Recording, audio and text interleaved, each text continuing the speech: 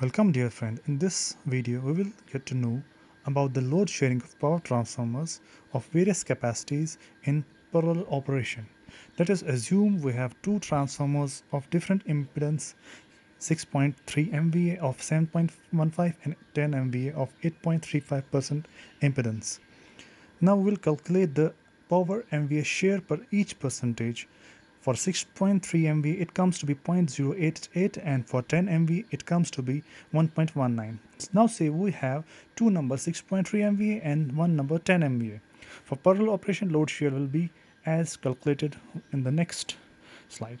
Calculate total percentage impedance per share 1% impedance, that will be T equal to 2.95 for these three transformers.